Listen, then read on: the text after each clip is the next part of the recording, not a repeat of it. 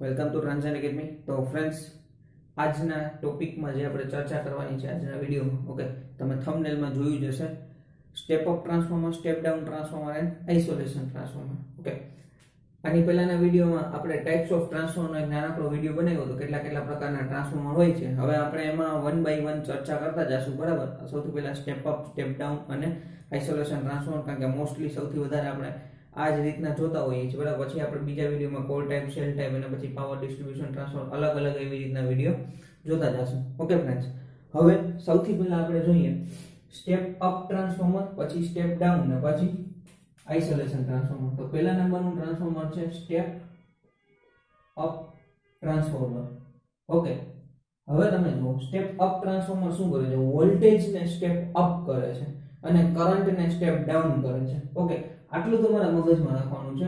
તો step up ટ્રાન્સફોર્મરમાં number of primary winding, બરાબર, નંબર ઓફ પ્રાઇમરી વાઇન્ડિંગ ઓછા હોય છે નંબર ઓફ સેકન્ડરી વાઇન્ડિંગ કરતા। આ એની આપણે ડાયાગ્રામ દોરી છે। ઓકે, આ સ્ટેપ અપ ટ્રાન્સફોર્મર છે। આ જોઈને તમને ખ્યાલ આવી જાય, ઘણી વખત એક્ઝામમાં આ આકૃતિ આવી ગયું અને તમને પૂછ્યું હોય કે આ કયા પ્રકારના ટ્રાન્સફોર્મરની આકૃતિ છે। ઓકે, તો અહીંયા આપણે વોલ્ટેજ V1 છે, અહીંયા આપણે સેકન્ડરી સાઈડ વોલ્ટેજ V2 છે, બરાબર। આ N1 sorry N2 secondary winding ના number of turns, primary winding ના number of turns N1। Okay, તો સ્ટેપ અપ એનો મતલબ કે વોલ્ટેજ ને સ્ટેપ અપ કરે છે, એટલે V2 ની વેલ્યુ વધારે હશે, તો આપણે અહીંયા લખી શકીએ V2 greater than V1। Clear? V2 greater than V1, voltage V2 ની વેલ્યુ V1 કરતા વધારે છે। ક્લિયર? એના પછી N2 greater than N1। Okay, number of secondary winding ના number of turns primary winding ના નંબર ઓફ ટર્ન્સ કરતા વધારે છે। ઓકે, એના પછી આપણે લખી શકીએ V2 થઈ ગયું, N2 થઈ ગયું। હવે આપણે એનો મતલબ કે વોલ્ટેજ સ્ટેપ અપ થઈ ગયા, બરાબર। કરંટ આપણો નંબર ઓફ પ્રાઇમરી વાઇન્ડિંગ છે એ પણ સેકન્ડરી વાઇન્ડિંગ કરતા ઓછા છે। કરંટ ની વાત કરીએ તો એનો મતલબ કે I2 less than I1। Okay, I2 less than I1, કારણ કે વોલ્ટેજ સ્ટેપ અપ થશે તો કરંટ સ્ટેપ ડાઉન થશે, બરાબર। વોલ્ટેજ સ્ટેપ અપ થશે એનો મતલબ કે પ્રાઇમરી વાઇન્ડિંગ નો કરંટ વધારે હશે, સેકન્ડરી વાઇન્ડિંગ નો કરંટ ઓછો હશે, બરાબર। એટલે I2 લેસ ધેન I1। આ વસ્તુ તમારે યાદ રાખવાની છે, આમાંથી તમને MCQ પૂછાય છે। ક્લિયર? સ્ટેપ અપ ટ્રાન્સફોર્મર ની અંદર હવે આપણે વોલ્ટેજ ટ્રાન્સફોર્મેશન રેશિયો K ની વેલ્યુ લખીએ તો K ગ્રેટર ધેન 1, બરાબર। સૌથી મોસ્ટ ટાઈમ હોય ને તો આ વસ્તુ છે, K ગ્રેટર ધેન 1 હોય ને ત્યારે સ્ટેપ અપ ટ્રાન્સફોર્મર હોય છે। ઘણી વખત એક્ઝામમાં આમાંથી MCQ પૂછાઈ જાય છે, બરાબર, કે સ્ટેપ અપ ટ્રાન્સફોર્મર ની અંદર K ખાલી જગ્યા એવી રીતના પછી હોય equal to 1, less than 1, greater than 1। Okay, તો K ગ્રેટર ધેન 1 હોય ને ત્યારે આપણે સ્ટેપ અપ ટ્રાન્સફોર્મર કહીએ છીએ।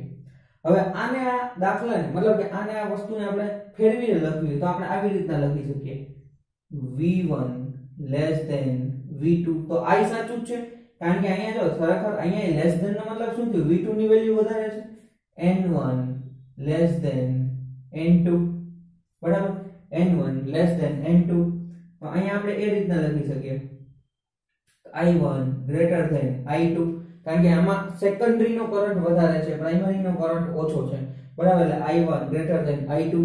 ઓકે, K માં તો કઈ ફેરફાર થવાનો નથી, K ગ્રેટર ધેન 1 જ રહેવાનો છે। તો કદાચ ફેરવીને પૂછે તો આ રીતના પણ પૂછી શકે। ઓકે, એટલે આ વાત કરી આપણે સ્ટેપ અપ ટ્રાન્સફોર્મર વિશે।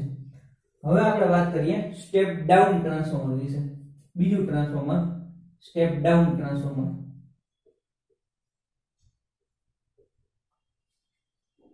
બરાબર। સ્ટેપ ડાઉન ટ્રાન્સફોર્મર ની અંદર વોલ્ટેજ સ્ટેપ ડાઉન થાય છે, એનો મતલબ કે નંબર ઓફ પ્રાઇમરી વાઇન્ડિંગ વધારે હશે, બરાબર, અને પ્રાઇમરી વાઇન્ડિંગ ના વોલ્ટેજ પણ વધારે હશે, કારણ કે સેકન્ડરી વાઇન્ડિંગ માં વોલ્ટેજ ઓછા છે। એટલે આ કીધું આપણે V1, અહીંયા V2, N1 N2। Okay, V1 V2 N1 N2, તો અહીંયા તમે જુઓ આ સેકન્ડરી વાઇન્ડિંગ ના નંબર ઓફ પ્રાઇમરી વાઇન્ડિંગ મતલબ કે ટર્ન્સ વધારે છે, જેના અહીંયા ઓછા છે। તો સ્ટેપ ડાઉન પ્રકારનું ટ્રાન્સફોર્મર હતું। હવે step up step down transformer voltage ને સ્ટેપ ડાઉન કરે છે તો કરંટ ને સ્ટેપ અપ કરશે। તો હવે અહીંયા તમે લખો છો N1 ગ્રેટર ધેન N2, બરાબર, કારણ કે number of primary winding turns number of turns of primary winding વધારે છે N2 કરતા સેકન્ડરી વાઇન્ડિંગ કરતા V1 greater than V2 V1 greater than V2 બરાબર હવે કરંટ ની વાત કરીએ તો I1 લેસ ધેન I2 બરાબર કારણ કે સેકન્ડરી વાઇન્ડિંગ ના વોલ્ટેજ માં ઘટાડો થશે તો કરંટ માં વધારો થશે એટલે કરંટ શું થશે I1 less than I2 okay હવે k ની વેલ્યુ લખીએ તો k લેસ ધેન 1 બરાબર મોસ્ટ આઈએમપી યાદ છે k લેસ ધેન 1 તો સ્ટેપ ડાઉન ટ્રાન્સફોર્મર માં k ની વેલ્યુ કેટલી હશે લેસ ધેન 1 હશે ઓકે તો આ રીતના સ્ટેપ ડાઉન ટ્રાન્સફોર્મર વર્ક કરે છે બરાબર સ્ટેપ ડાઉન ટ્રાન્સફોર્મર વોલ્ટેજ ને સ્ટેપ ડાઉન કરે છે તો કરંટ સ્ટેપ અપ થશે જ્યારે સ્ટેપ અપ ટ્રાન્સફોર્મર વોલ્ટેજ ને સ્ટેપ અપ કરે છે તો કરંટ સ્ટેપ ડાઉન થશે એટલે આ વેલ્યુ તમે જોઈ લેજો બરાબર હવે તમારે વર્ક એ કરવાનું છે કે જેવી રીતના અમે બીજી રીતના લખ્યું ને એવું તમારે કમેન્ટમાં લખવાનું છે બરાબર આને આપણે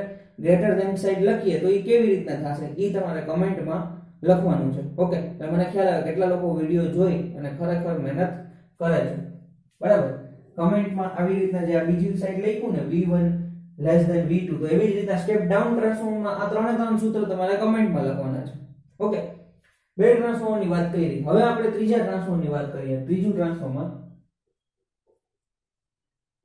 isolation transformer okay isolation transformer તો હવે આઇસોલેશન ટ્રાન્સફોર્મરમાં શું હોય